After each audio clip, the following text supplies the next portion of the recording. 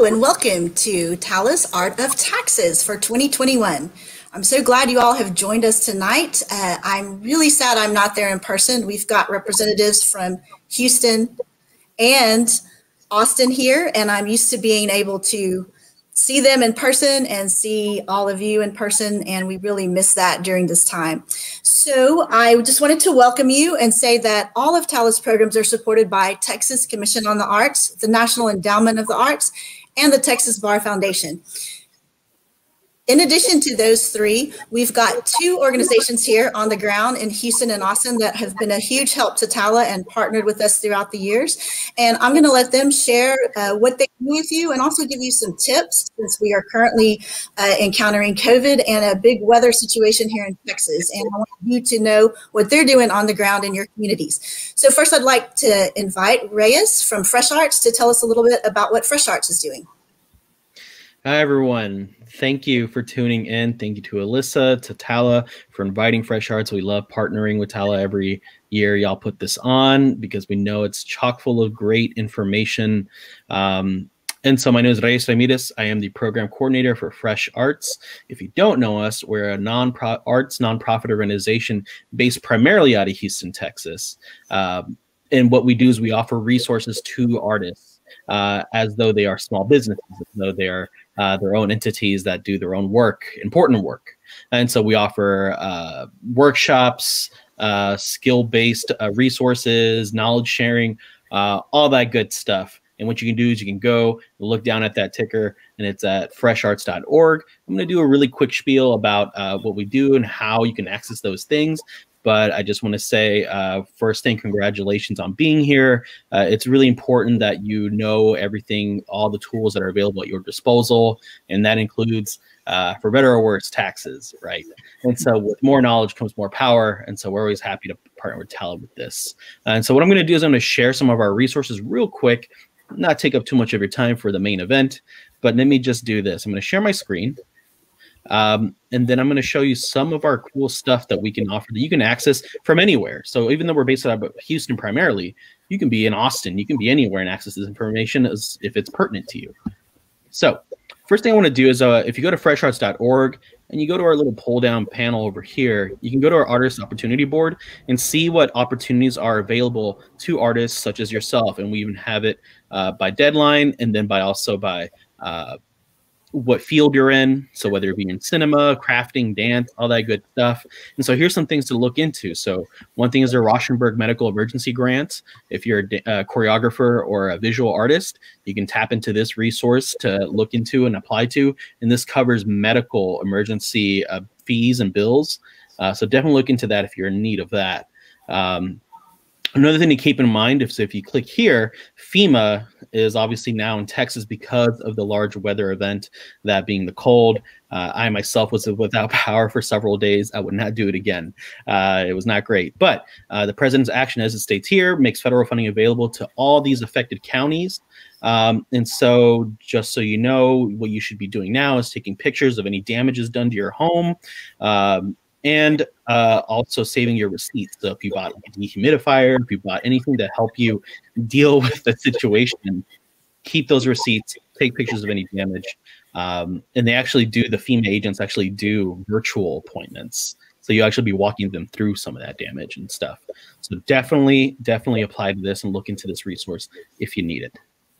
Another thing we do is we have an artist resource library. Where we into topics break down different topics that we think artists usually run into. And so one thing you can do is you can, let's say, click, for example, on fundraising and grants. So if you're getting into the grant writing game and you want to get those grants for your work and your practice, definitely go into here. And here you can actually see, for example, we created a grant proposal writing workshop. What you can do is you can click here and you can get a virtual workshop that we conducted on grant writing. If you're more of like a visual person, like writing, we also have a toolkit that goes with this that you can tap into and you can download and you can work on your own time. So that's another thing that we do. Another thing that we do as well is, this is primarily for Houston organizations or artists or collectives. And so we offer a fiscal sponsorship program that allows for individual artists or collectives to share our nonprofit status to access grants and funds that they normally wouldn't be able to. So definitely look into this. You'll also be able to accept donations to your collective or to your project. And they will be tax deductible with our fiscal sponsorship. And so we have our own process. If you're based out of Houston, definitely check into this. This is the dual toolkits that I told you about. So far, we have project budgeting tips and templates, grant proposal writing, goal setting tools, how to write an artist statement and bio. You can download those for free. And these are available to anyone, whether you're in Austin, El Paso, what have you. Just another quick thing. We have a podcast that goes into artist resources, and the podcast asks different career questions for artists, whether it be, should you go full-time with your creative practice? Should you move to another city for its art scene? And we talk to experienced artists who have made these decisions, and they offer almost kind of counterpoints to each other. Definitely check this out. Another thing, just real quick, is our Fresh Arts Summit. We offer that every year. It's a very, very nominal fee. And what we do is, for a day or two, we offer a series of day-long workshops that seek to help you in your career. So definitely keep checking back, and you can sign up for newsletters, which is what I want to get into next, the Artist Resource Newsletter. So if you don't feel like visiting our website every day or anything like that, every first and third Thursday of the month, we send out a newsletter letting you know of all the deadlines and resources that are available to you, any deadlines that are coming up for the month. So definitely subscribe to this, sign up, and you'll get to know a lot of things. And so that's it for me. Thank you so much, everyone, for being here. I hope if you ran into any hardships in the last week that you're recovering, and I wish you the best. Thank you, everyone. Thanks so much, Ray. This is the great thing about doing this online, is that now people outside of Houston can tap into resources that they may have never heard about otherwise. So that is a silver lining to doing things online. So I want to turn to Emily Miller with the Austin Music Foundation to let us know a little bit about what they've been up to. Thanks, Elisa. Hi, everyone. Thanks so much for tuning in tonight. My name is Emily Miller, and I'm the Outreach and Communications Manager at Austin Music Foundation. We're really excited to be working with TALA and Fresh Arts for our annual Art of Taxes workshop. We know this year especially, there's going to be a lot of questions relating to unemployment and pandemic relief aid, and we're really grateful to TALA, Kathy, and Lisa for sharing their expertise with all of us tonight. For those of you who are new to Austin Music Foundation, we're a nonprofit whose mission is to strengthen, connect, and advance the local music industry and community in Austin. After nearly 2 decades, AMF remains the only nonprofit in Austin dedicated to providing year-round music business training and professional development completely free of cost to the artist community. We do this through impact-driven programs, webinars like this, focused mentor opportunities, and networking opportunities. We strive to provide a better pathway to career sustainability for Austin's working musicians and industry professionals.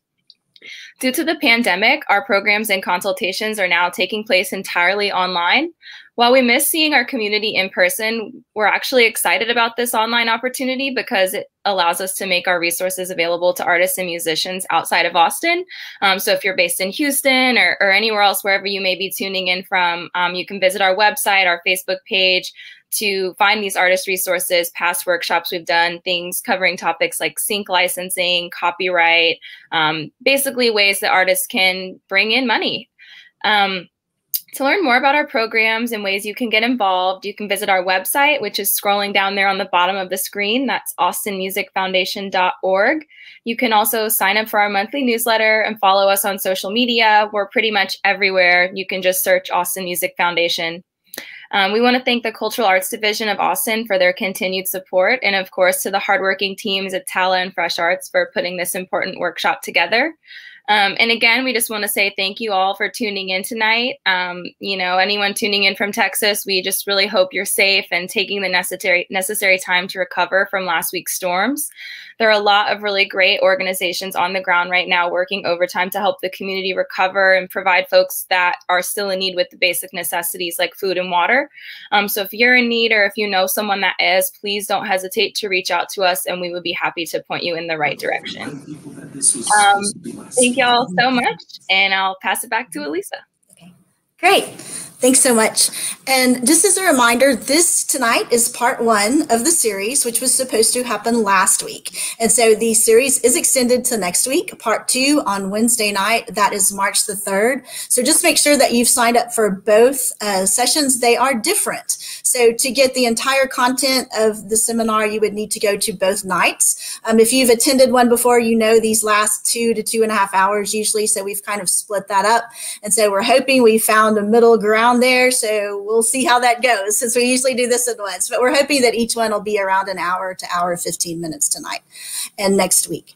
So please go register if you haven't, and you also can tell your friends that this will be online by Friday on the YouTube channel for TALA, and if they'd like to go watch it, they can, or they can watch it before next Wednesday, or you do not have to watch it before coming next Wednesday. You would still get something of value. So I'm going to go on now. Lisa, if you could bring up the first of the slides for me quickly.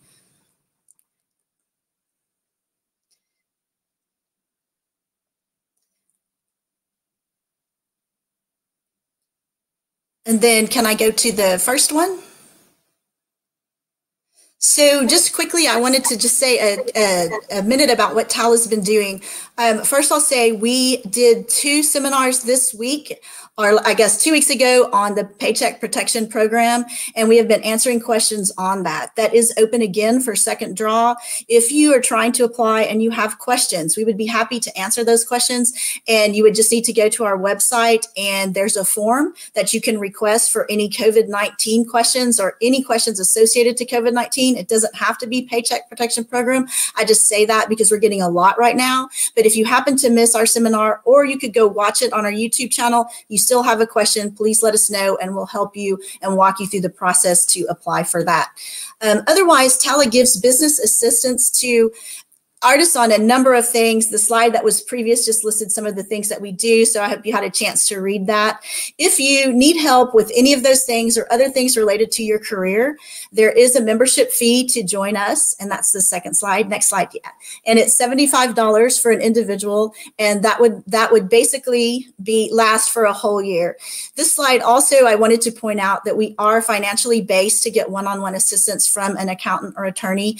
It starts basically if you're solo or you're a single person, you cannot make over $38,000 to enter that program. So $38,000 would be the maximum there. It goes up if you're a husband and wife or you have a child, that goes up to $51,000 and so on. And that grid is also on our website, so you can see if you would qualify for that program. We do help small nonprofits with anything from applying to be a nonprofit to employee issues, contract issues, copyright issues, things like that. That is $250, and you have to have a budget below $200,000. We do have a patent pro bono program if you're an inventor or know someone that may be interested in filing for a patent, and that is a $100 fee. If you could go to the next question, the next slide, Lisa. I just covered 2 slides at once. Again, it's $75. You can ask as many questions as you want as an artist throughout the year. $250 annually for a nonprofit. Again, make as many requests as you want throughout the year, and it's $100 for inventors. Just a reminder, our upcoming programs next week, part 2 of the Art of Taxes. On March 9th, we're actually having our first patent pro bono clinic. We're going to offer consultations one-on-one with patent attorneys. So if you do have an invention, or you're wondering, or you're thinking about applying for a patent, please sign up for that. And then we've got an arts legal line we do every quarter. Our next one is on April 6th. Again, that's a call-in clinic for any legal issues that you would have as an artist. And then the COVID-19 response program that I talked about, that is ongoing. There is no fee for that program. Those are one-off referrals to answer your questions that come up immediately. So find more at our website, talarts.org. I'm gonna Elisa? now. I know I'm sorry. Did somebody say something? Elisa, yeah. I'm sorry. I'm breaking in here.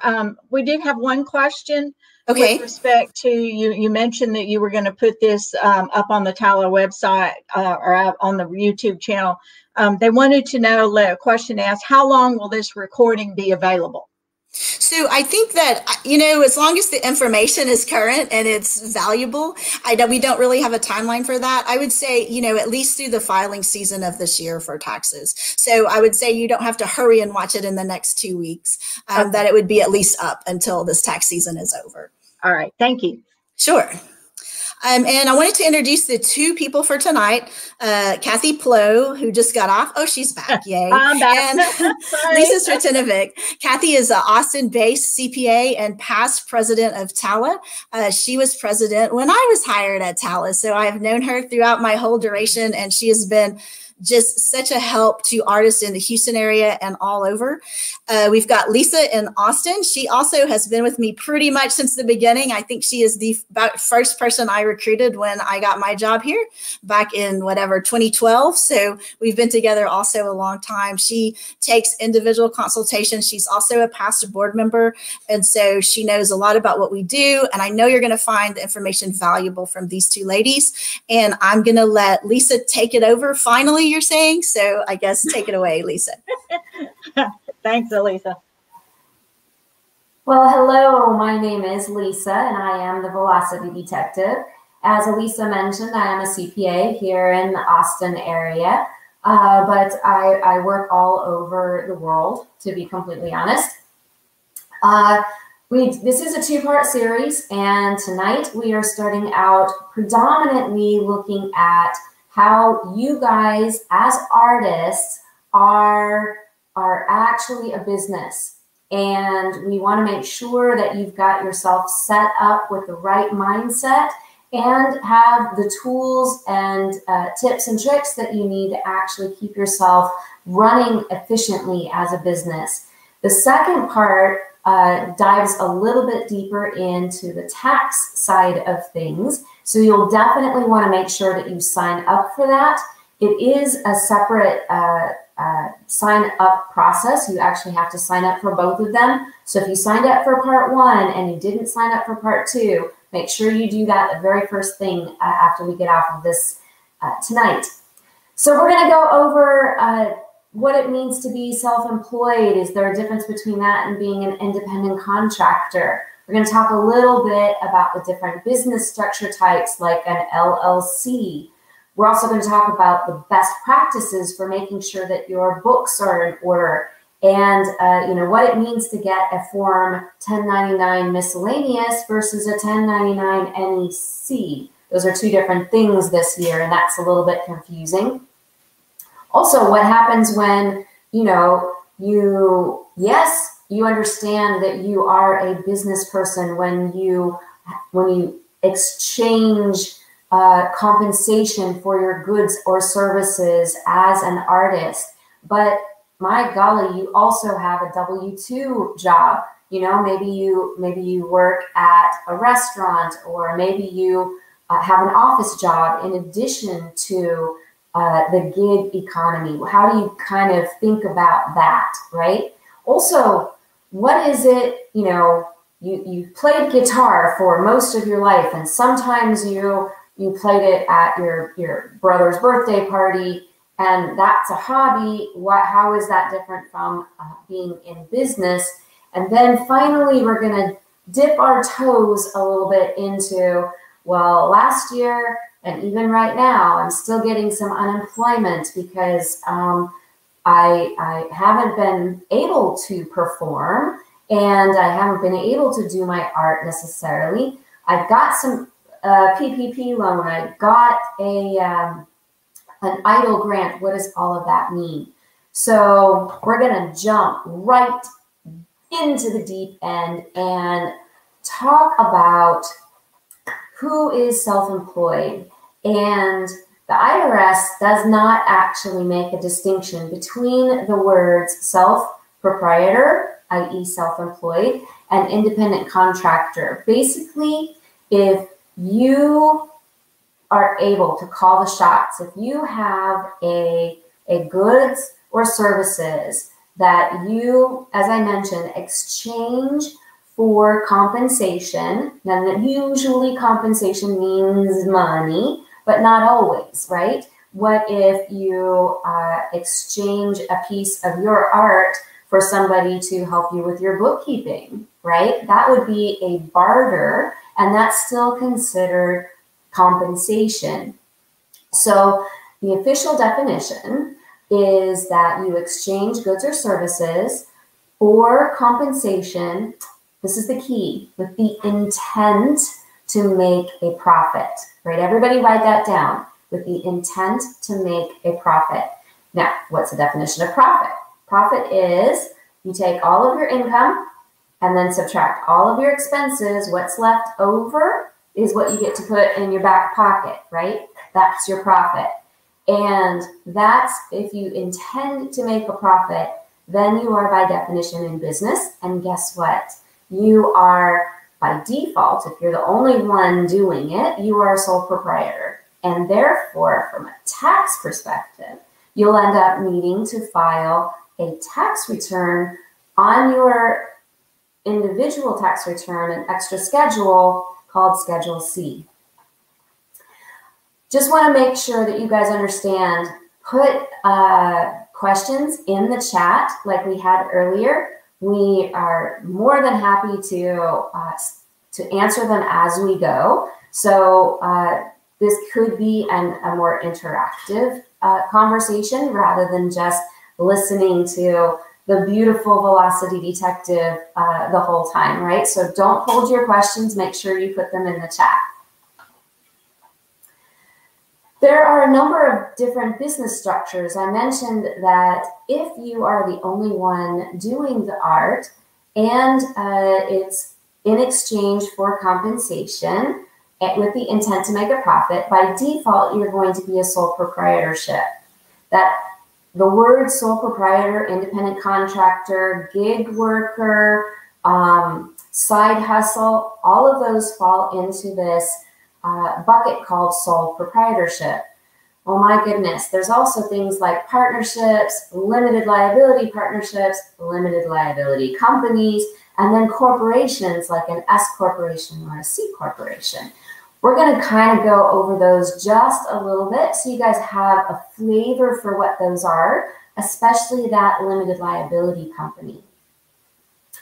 The sole proprietor, that's the easiest one. If you exchange your goods or services for compensation with the intent to make a profit, immediately you're in business, right? So it's super easy to start. You don't have to tell the state. You don't have to tell the federal government. You just do it. The downside is that you personally have an unlimited liability exposure, meaning if someone wants to bring legal action against you or your company, then all of your personal assets are at risk. In addition to that, you need to make sure that you pay quarterly estimated taxes, and those are going to be due on 4/15, 6/15, 9/15, and then again on January 15th, right? I've already mentioned that you, from a tax perspective, will file Form 1040. You'll add, that's your personal federal tax return, and you'll add just an additional Schedule C. You'll also pay self-employment taxes on Schedule SE. So if you had just one W-2 from maybe that restaurant job that I mentioned earlier, then you would put that on your 1040, and then everything else would be on Schedule C, which flows to the front page of that 1040. That is all going to be due normally on April 15th. And then if you extend it on October 15th. But guess what? Because of the entire snowstorm that we had come through the complete state of Texas last week, who was affected? Raise your hand, right? Almost everybody, right? At least you were cold, right? They've moved the date from 4/15 until, Kathy, can you back me up here? It's June 15th, is that correct? That is correct, June 15th. And you don't have to, it's automatically till June 15th. You don't have to do anything, you know, you don't have to do an extension or anything. It's just automatically till June 15th. Then if that still doesn't give you enough time, then you extend it to October 15th. Awesome. Thanks so much, Kathy. That's, and as she mentions, it's just automatic, right? Now, if you have all of your bookkeeping all up to date, you can certainly send it in now. That's not a problem. They just understand that I had a pipe bust in my house and my music studio flooded. Well, if I had my paperwork there to do my tax return, it would take me maybe a little bit longer to try and deal with recovering from that, as well as get the taxes in on time. So fortunately, they gave us a little bit of extra time. But if you've got your stuff, you can certainly get it in now. A lot of people think, okay, I want to be a real company, and so I'm going to form a limited liability company. And they are fantastic vehicles for ensuring that you don't have any personal liability. It's separated, but you've got some obligations when it comes to making sure that if you have a limited liability company in place, that you treat it definitely like a separate company. Even if you don't, as soon as you put that business hat on, soon as you exchange goods or services for compensation with the intent to make a profit, you're in business. So you put your business hat on. The very, very first thing that you should do is have a separate business bank account, all right? Now, with a limited liability company, it's pretty easy to get signed up for that business bank account. If you do not have one, most banks in Texas now are requiring that you have a DBA, that's doing business as, and you would need to file that with the county that you're in. The limited liability company, it helps protect you personally from any liability that would be brought against the company, but it's just a state entity. It has the members that own it, and when you have just one person who owns it, then you would still file your Schedule C with your 1040 tax return. So you still are a sole proprietor from a tax perspective, even though you have this limited liability company. So you have an LLC, you're still taxed as a sole proprietor. Boy, that's a lot of words, right? Let's go over that again. Limited liability company with one owner by default is a sole proprietor on your tax return. That means you'll just simply file a Schedule C with your 1040 tax return. Now you can make an S or a C corporation election, but you would really want to talk to your CPA about that. If you're thinking about something like that, you don't have a CPA, make sure that you check in a TALA, because that's one of those things that you could ask the CPAs that volunteer at TALA, right? That'd be a great question. Now, if you've got more than one owner, let's say that you're in a band and the band has, you know, the drummer and the singer and the guitar player. Well, all of a sudden you have more than one person, which means that you would either default to a partnership tax return or an S or a C corporation. Again, it'd be best to consult with a CPA, your wise counsel on that, just to make sure that you are utilizing the taxes that would be to your best advantage. I mentioned partnerships. That's actually a separate tax return. So when you're a sole proprietor, you have one tax return, that's Form 1040, with an additional schedule, Schedule C. But if you have more than one owner, then you would have actually a separate tax return. The partnership tax return, it also, you would have definitely want that partnership agreement. And you also have to pay Texas franchise tax. Now, those returns are due March 15th and September 15th. Even if you don't have a partnership, if you have a limited liability company, as a sole proprietor, that means there's only one owner, and you're going to file a personal 1040 tax return with the Schedule C. You still have to fill out the Texas franchise tax returns. Now, you don't actually have to pay any tax until you make over $1.3 million. Kathy, am I around that? Okay, I knew this was coming.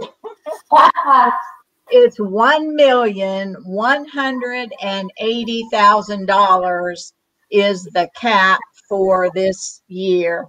And so, you know, if you happen to have, you know, $2 million for some reason, you know, yay, that would be awesome. Then you would have to pay it. And just to let you know that the tax rate is 0.331%. So it's pretty low, but you know, the point of the story is you don't have to pay anything, but you got to file this every year.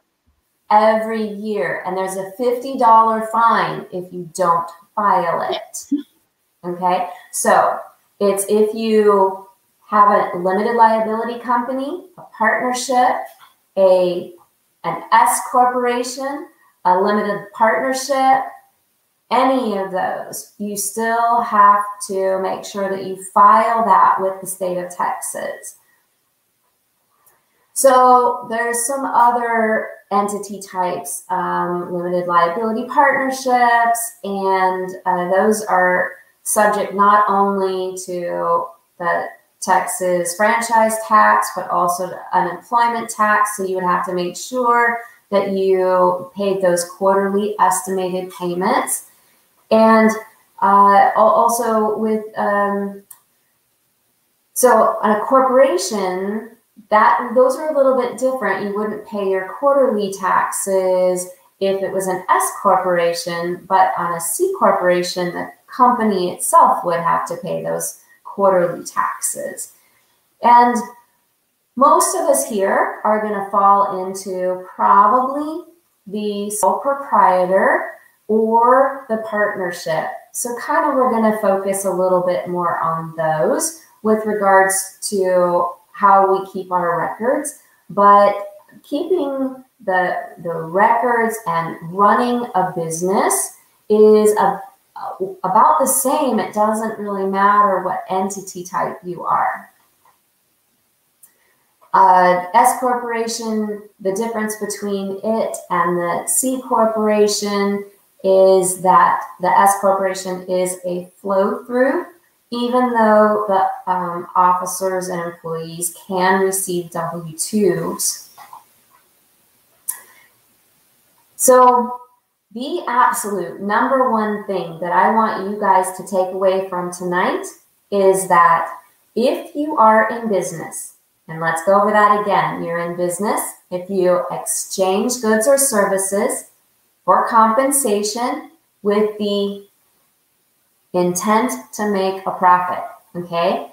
If you are in business, then you want to look and act like you are in business.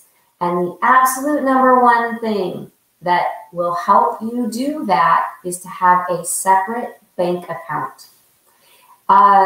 It used to be okay to simply have a separate checking account that was a personal account.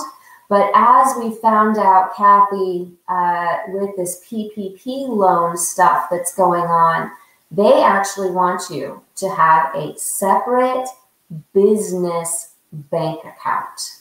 right? They want you, if you truly are a business and you need this loan because you are a business, have a separate business account.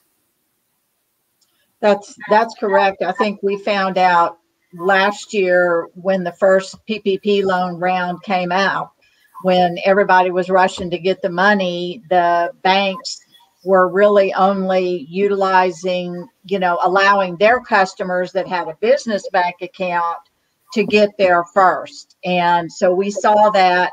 And so, Lisa, I wholeheartedly agree. I mean, I know the people that come to my class in Houston all the time, I always told them, get a separate bank account, but now we need to say a separate business bank account. And, I mean, if they charge you a bank charge, it's expense, you can expense it off. It's a business expense. So, whatever. It is a business expense. A lot of the credit unions have business bank accounts that if you only have a few transactions per month, they're free. There are some online bank accounts that are business bank accounts that you can utilize that way, and they're very inexpensive to free. So there are options out there that you can still, that don't cost very much, as Kathy mentioned. Even if it does cost you a little bit per month, it's part of doing business. And guess what? You guys are still in business. So another way to make it look like you are in business is to get that EIN, that employer identification number. It's a pretty easy process. Go to irs.gov. There's a little application that you have to fill in, and it's all online. I will warn you that right now the IRS is really super backed up, so it might take you a little bit of time to get it, but 4 to 6 weeks right now is looking like what it is, right? And make sure that you have substantiating evidence for your income, for your deductions, and for your credits, right? That means keep those receipts. Make an official invoice, even if it's just in Word, right? And another really cool thing about the IRS now is they will take PDFs. You don't have to keep things in paper anymore, right? You can take a picture with your phone of the piece of paper and save it to a OneDrive, save it to Google Docs, and that counts for when the IRS is looking at whether or not you've got substantiating evidence for your information.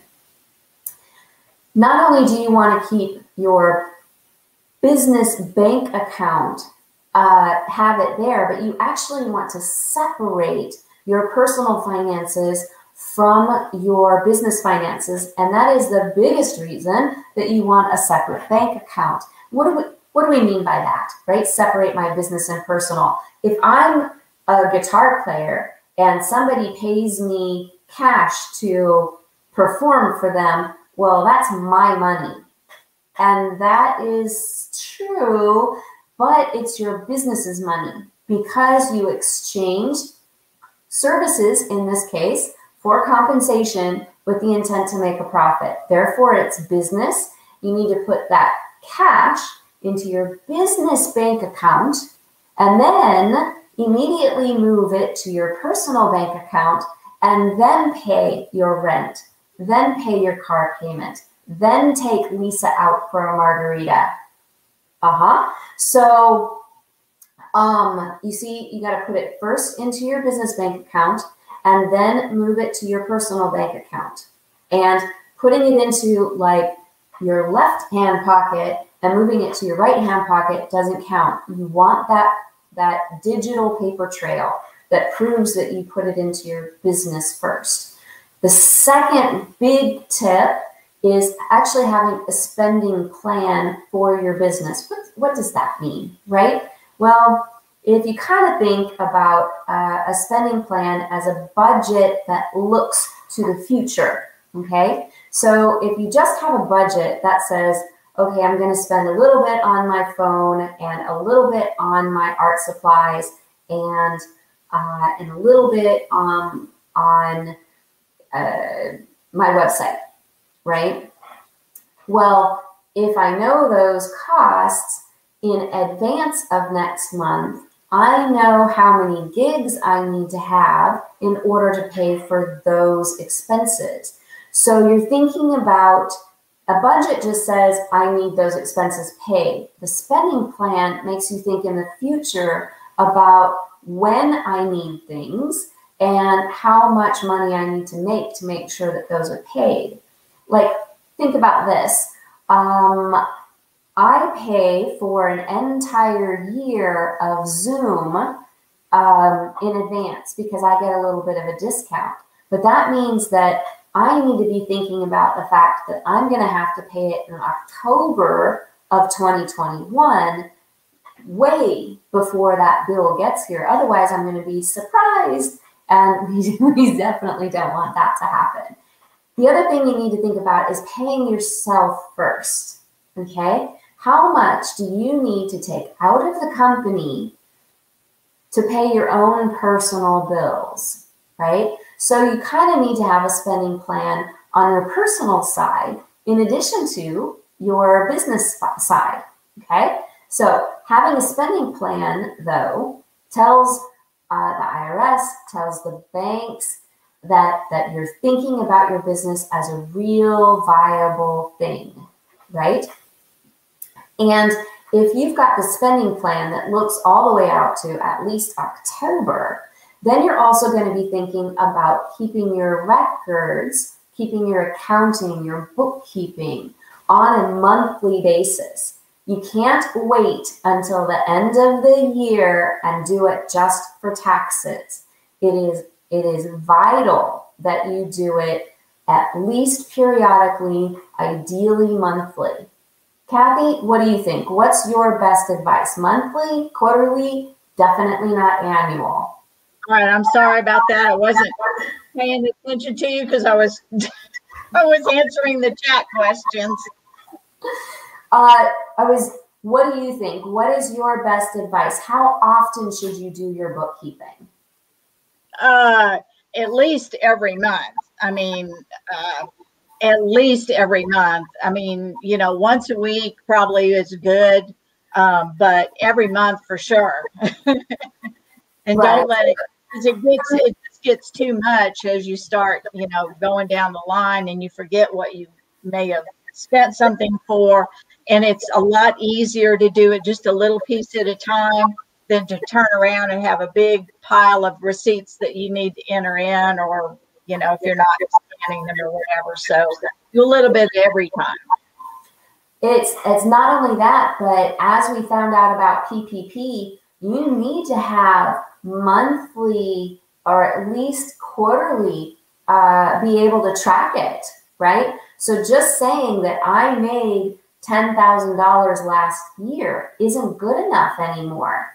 Just for the PPP2 loan application, one of the things that they wanted to know was how much did you make every quarter, right? So if you don't have your information at a granular enough level to be able to answer these questions and you're scrambling, well, you might miss the window of opportunity to apply for things like this. So, Lisa, Louisa has a question. Yes. Can you use your business bank account to help domestic deficiencies? The answer is no.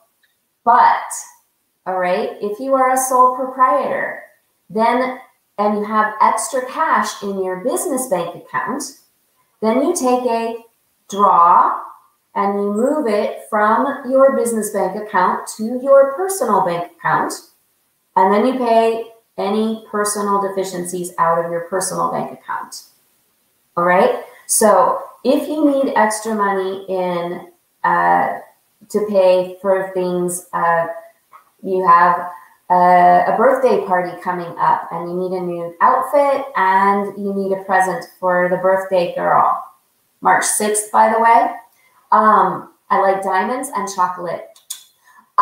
So you might need to take some extra money out of the business. That's okay. It is your business and you need to pay yourself out of it. All right. So but you have to put the money first in the business bank account and then simply move it to the personal bank account. When you do that as a sole proprietor, that is a non-taxable event. You don't pay any extra taxes for moving it over. But you do need to keep track of all of that. And you need to have it go from the business bank account, right? Again, not just this pocket into that pocket. You need to make sure that when you are thinking about your invoices, you actually have dates on them. Now you can use, things like an application or your phone, right? For doing a lot of it. You can take, as I mentioned, receipts. You can take pictures of them. There's apps for keeping track of things like your business mileage. But you need to make sure that you keep track of those in a fairly detailed level so that so basically you can fill out that Schedule C. And let's go, so the 5 top best practices to make sure that you look like you're in business are to keep those finances separate, to make sure that you have a spending plan so that you're looking toward the future, so that you can think about paying yourself first out of the profits, and you do that record keeping at least monthly. And then make sure you go back and update that spending plan for any adjustments, right? Maybe you got a better deal on Zoom because you took advantage of some coupon that they were advertising, and instead of $120 in October, it's only going to be $50. Well, hot diggity dog, now that margarita that you were planning on in March, well, now you can have one in February and in March. Oh, I like this. You can use something as simple as spreadsheets to make all of this happen. Depends on how complex your business is, but especially because things are getting a lot more in-depth now. For the PPP2 loan, where they needed you to have your revenue by quarter, your expenses by quarter, right? It's much, much better if you use something like a real system that's designed for business, right? Again, if you are using QuickBooks or Xero or Wave, W-A-V-E is a free one, right? Then you will look more like a business. The more you look like a business, the more you act like a business, the more that the IRS believes you're in business. Kathy, what do you got? I was just going to say that when we were talking, there is a something that's called a dome book. I don't know, Lisa, if you know even what I'm talking about. It's called a dome book because it's actually got a capital dome on the front cover, and you could probably get it, Office Depot or whatever. But what was nice about the dome book, if you don't want to if you're going to get down to the manual system of writing something down, I'd rather do it in something like the dome book, because what it has, it's got pre-printed pages for every month. And then on the left side, it's like all of the, lines to put all your income. And then on the other side, it's got listing of all the different expenses, and it's already got them listed out. And so it's a basically kind of fill in the blank. The back part of it has, where you can keep track of your mileage. And I want to say it even had maybe pockets or something, you know, where you could put some stuff in or whatever. But I mean, even if, you know, we'd rather utilize the computer as much as possible, make it easy. I'm like, use technology. I know a lot of the people that I deal with here in Houston, a lot of people really like to use that QuickBooks for self-employed. And, you know, it's not a true bookkeeping system as us, you know, the debit and credit, you know, side of it. But, you know, it does work, and, you know, at least it's electronic. And so, you know, I would use as much as you can electronics, as free as you can. But if you're going to go down to the old scale of writing or whatever, use something like that that's already pre-printed, so you don't have to, you know, think about it and work on it that way. So yeah. Again, Wave, WAVE apps.com is a free version of an electronic system. It's in the cloud, and you can save your receipts to it. QuickBooks Online and Xero have things that are as inexpensive as $10 or $12 a month.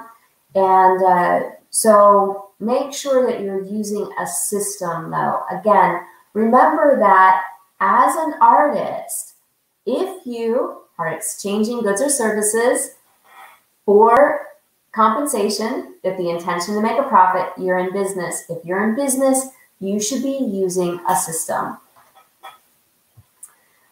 Let's talk about 1099 NECs, all right? So this year, the IRS decided that it was going to bring back this 1099 form for non-employee compensation. So in the past, you probably got 1099 miscellaneouses for if you did gig work somewhere, or you worked as a sole proprietor or an independent contractor in for the year ending 2020. In other words, the ones that you're going to get this year in 2021 and going forward, you should be getting a 1099 NEC instead.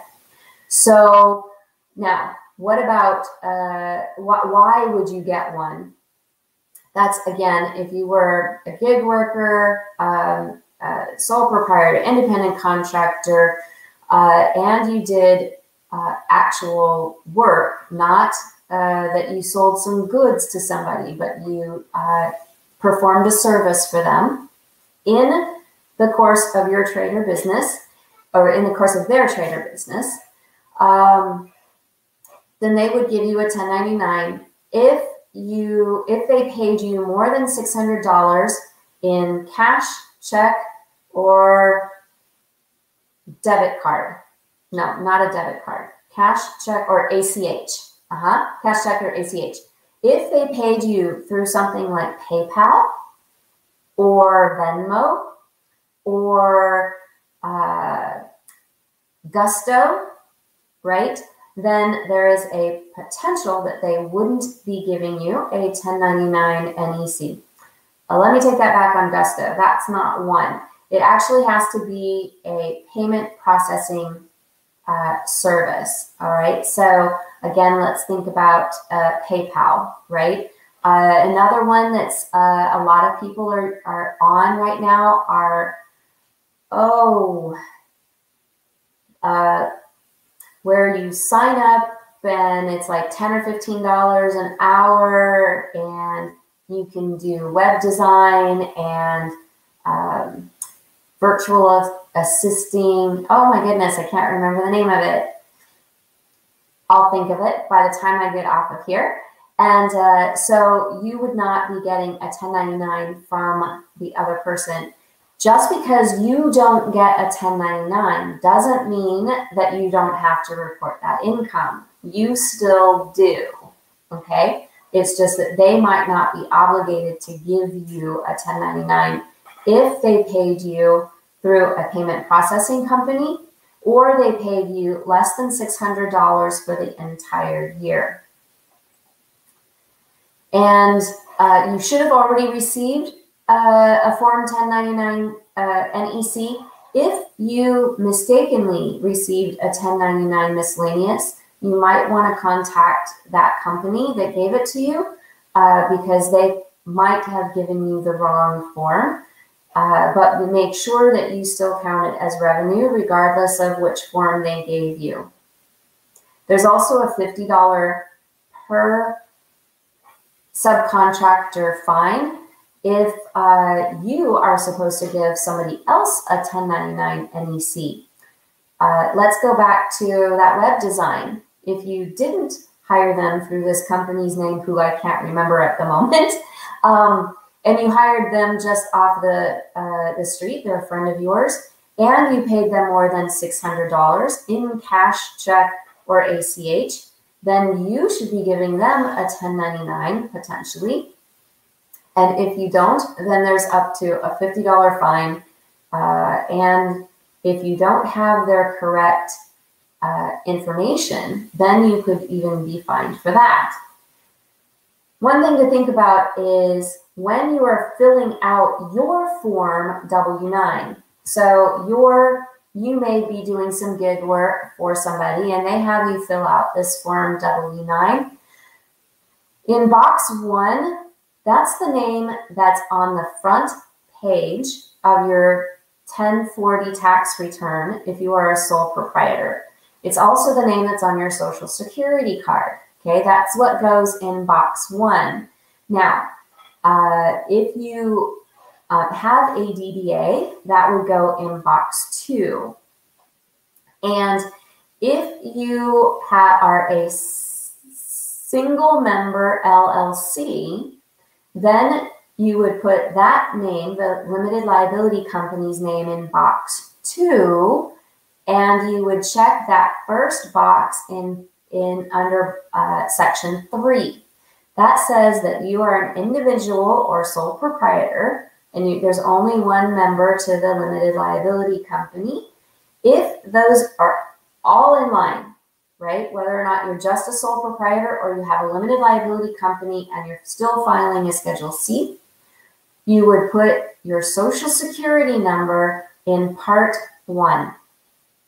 There has been a little bit of confusion around that over the last couple of years where somebody got some information from somebody that, hey, if they have a limited liability company and I have an EIN, I can use that on my Form W-9 instead of my Social Security number so that protects me. That is incorrect information. Right now, the IRS says, I want to know, absolutely positive, who's on that tax return. That's all they're concerned about is your tax return. And if you are a sole proprietor, then you're going to be filing a 1040 tax return with the Schedule C. Then that is your legal name that's on your Social Security card and your Social Security number. So what do you do when you have some 1099 NEC, but you don't actually have like a business separate from anything? You did one gig work for somebody, but you don't have any expenses or anything. That would still go on box 8, again from that Schedule C. And your W-2 would go in box 1. Kathy, what do you got? Okay. This was from LaBelle. Is the company Fiverr? Fiverr, that's one of them. Thank you so, so much. Can't believe it. The other one, I want to say it starts with an I, but it's very, very similar to Fiverr. Yes. And all of that income would be going on your Schedule C. Your Fiverr income, along with your gig income, along with your art income, okay? That would all go on your Schedule C.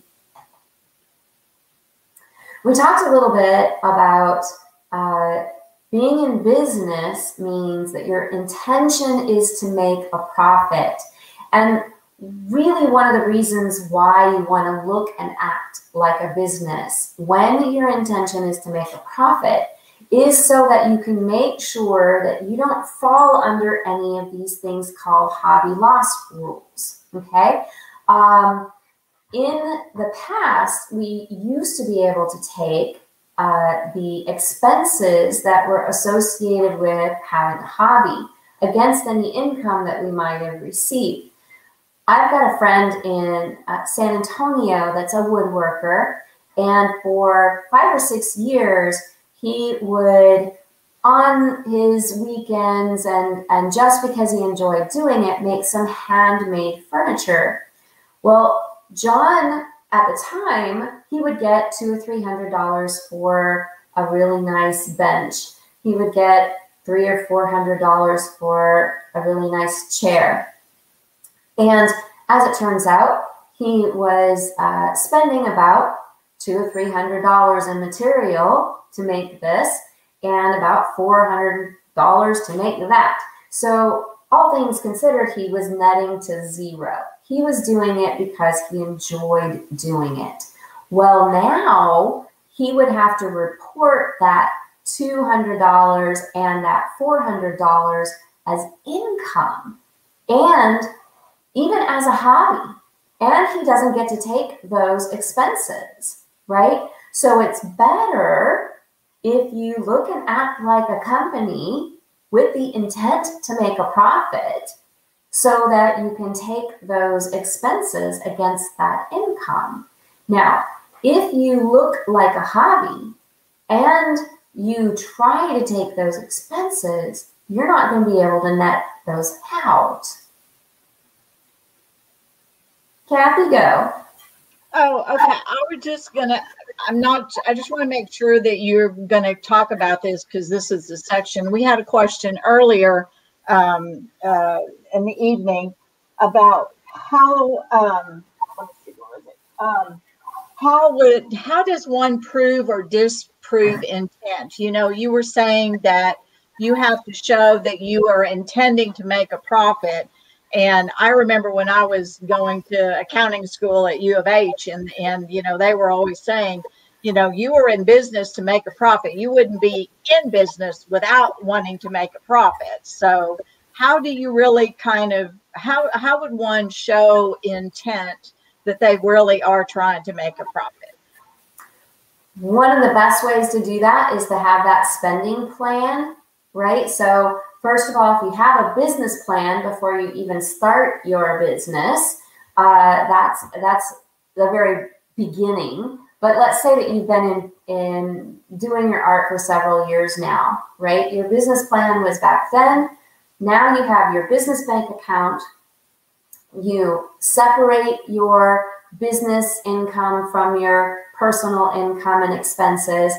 You do your record keeping on a monthly basis. You're really good about that. You're filing your Schedule C every year. And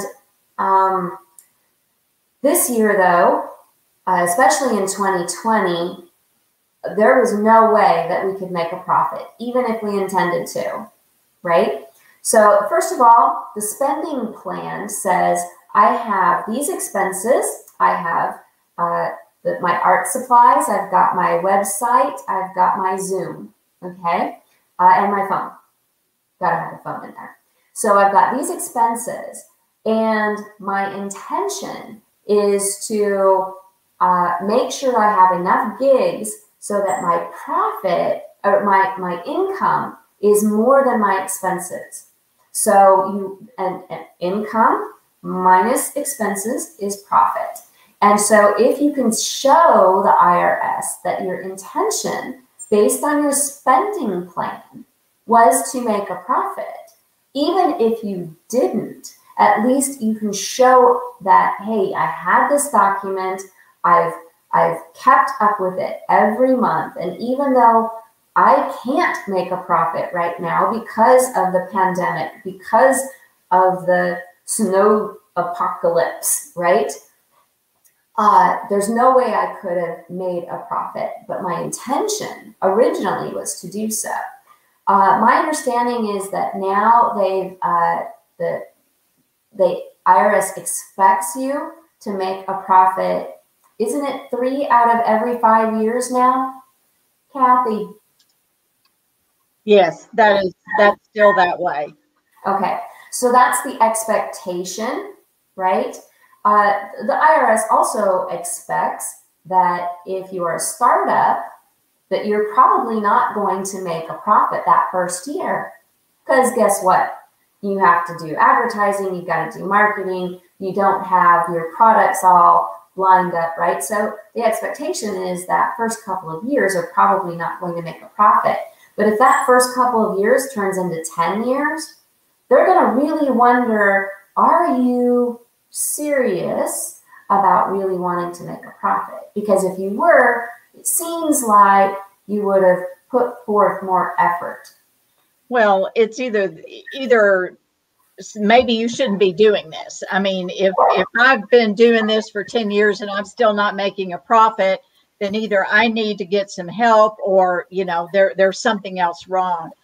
You know, it's not critical if if after you look at after the 5 years, maybe you didn't make a profit in those 5 years. Well, the IRS isn't going to come down on you per se, but, you know, because they're going to look at everything else. In other words, if you are, if you're a single person and this is your only income and you're continually showing a loss on your tax return, yeah, they may be questioning, well, how are you living? You know, where are you getting the money? I mean, yeah, you might have, there could be reasonable cause for that. Number one, maybe you had gotten an inheritance or something, which is not taxable generally to you. And that's how you've got the cash to spend. Maybe you're using your credit cards. Maybe, there are other ways of getting funds, taking a loan, for example. But, there are many different ways of doing that. And I think, not to go into all of, we were talking about the facts and circumstances, but, looking at that publication and I've, we put there that publication number and page number on there. That page number may be different for 2020 because that's a publication that's usually done every year, but that kind of gives you a whole list. There's like 9 or 10 different factors of what the IRS would be looking at if they came and audited you to see. And if you can answer, if you look at those questions and you can answer, well, that kind of gives you an idea of what they're looking for so that you can make, do something to mitigate that there wouldn't be a problem with that. Absolutely. And again, so in 2020, the chances are just about everybody's going to have a loss. There's going to be a couple of people out there that, went the other direction, Zoom, for one, right? But across the board, there's just so many of us that couldn't work, especially in the arts industries, right? So the expectation is that there will be probably a loss in 2020. And that's going to fall into that facts and circumstance test, right? They're going to look across the board and, hey, if next year you're still struggling, and maybe even into the next year because the economy is trying to pick up again, right? So it's not hard and fast. But the more that you look and act like a business, then the more that you are going to have on your side if you ever do get audited. There was a comment. I had to kind of chuckle on this one.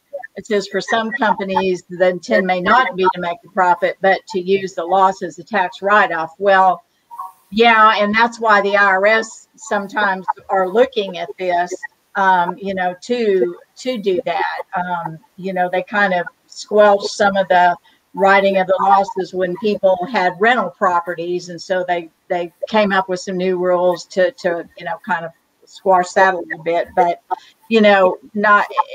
you know, I don't think everybody needs to worry about getting audited or whatever. I think if you do everything that, like Lisa has been saying, you know, trying to make a profit, personally, I don't think that it's probably not going to get better until 2020. And you know, the IRS is so backed up, behind, inundated. They don't, you know, if we're looking at somebody that has a $3,000, you know, I'm just throwing a number out there, loss or whatever, they're not going to come down on you for that. You know, it's just, you know, the likelihood is just not going to happen. But if you do everything that we tell you in this, like you're trying to be showing that you're really doing stuff, you know, if it's not working out, trying to go get some help. We got, you know, we had Emily and Reyes on, two great places that can, you know, TALA courses, resources to help, you know, get connected with others to try and make a profit. I mean, because, you know, that's what we want to do. We need to be able to live. So, and we all want you to be successful business owners, especially in the art industries. How exciting is it when you can sustain yourself or even as a side gig and contribute that income to your own personal well-being, that of you and your family? How awesome is that? And we want you to be successful business owners. We're going to overlap now tonight with a little bit of what's coming up next week. With unemployment, PPP, and some other relief aid things. Now, remember that if you took unemployment in 2020, or yes, in 2020, that you will be getting a 1099-G. Now, a 1099-G is a completely different form than a 1099-NEC. And even though in our heads we're thinking, okay, this unemployment goes for my business, it really is to cover you personally and not associated with your business. Therefore, it goes on page 1 of your 1040 tax return and is not income to your business. Okay, I'm going to repeat that. Your unemployment benefits are not income to your business. However, you owe tax on that money.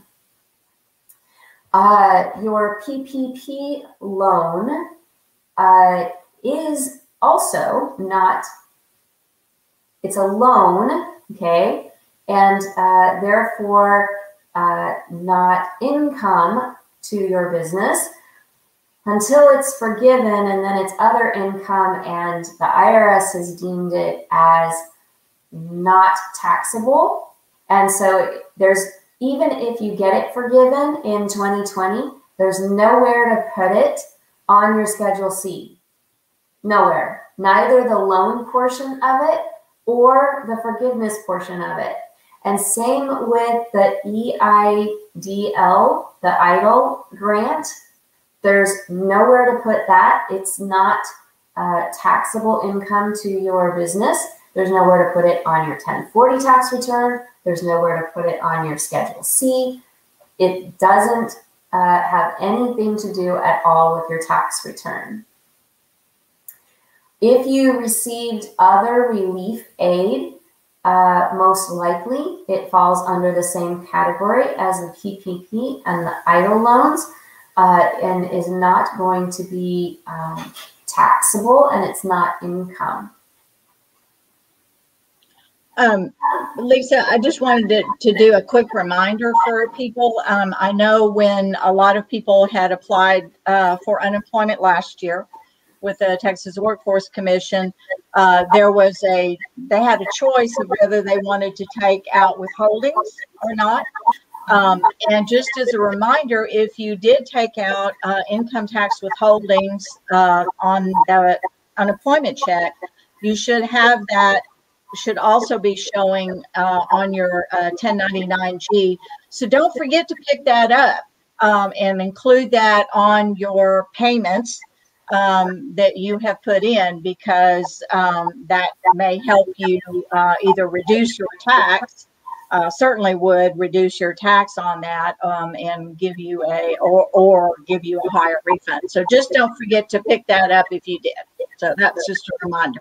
And Kathy, that would be in box 4 of this. Oh, yeah, it says federal income tax withholding, right?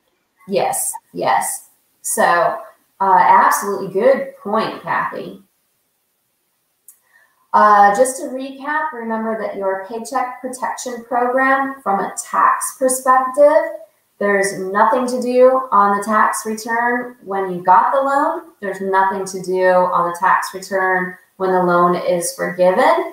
And any of the expenses that were paid using those funds still get to flow to Schedule C. You still get to take them as a reduction in your income, or in this probable case, it'll end up showing up as a loss. When you're talking about doing your accounting, when you get the loan, it's a liability until it's forgiven, and then it's other income. And you just record your expenses for your phone and your website and your Zoom just like you normally would. Some other types of relief that EIDL grant is on your accounting records. Again, it's just other income. And on your tax return, there is nothing to do with it. If you actually took out an EIDL loan, not the grant, but an actual loan, you would record it as a liability. That means I owe somebody something for this. And any interest that you actually paid, you would get to take on your tax return as an additional deduction. If you got other COVID relief grants, now this is not the normal grant if you work for the city and they give you a grant in exchange for your arts or your services. That's not what we're talking about. We're talking about COVID specific relief grants, right? Or now that the snow has presented yet other issues, maybe we're going to have some federal or state additional funds with regards to the disaster there. And so right now, technically on the tax return, we don't have any super official guidance, but most likely there's going to be no impact there. So again, my name is Lisa. Kathy has been so gracious to help me out. Do we have any additional questions that we can answer? There hasn't been any that has come up in the last few minutes. I mean, Lucy, you've done an awesome job. So, I mean. Well, Kathy, you've been such a great help, helping me navigate those questions. Elisa, take us out. So, yeah, thank you so much. This has been great. And I just wanted to remind everyone to join us next week, Wednesday at the same time, while Kathy's going to take the driver's seat. So you can see her lead the discussion, and Lisa will be fielding your questions and adding her input. So join us next week and just register online. We'll be here at the same place. Thanks so much to our local partners, Fresh Arts and Austin Music Foundation, and want to mention the City of Austin. They've been very supportive to us. Next week, we're going to cover specifically some 1090 lines, deductions, income. We're going to look at the self-employment tax, and we're also going to touch on some other taxes, the business, personal property, and sales. So it will be different content. So please join us to learn what's coming up next. And I wish everyone a very safe and hopefully either productive or relaxing week, whichever one you need after the one we just had. And so thank you again so much, and we'll see you next week.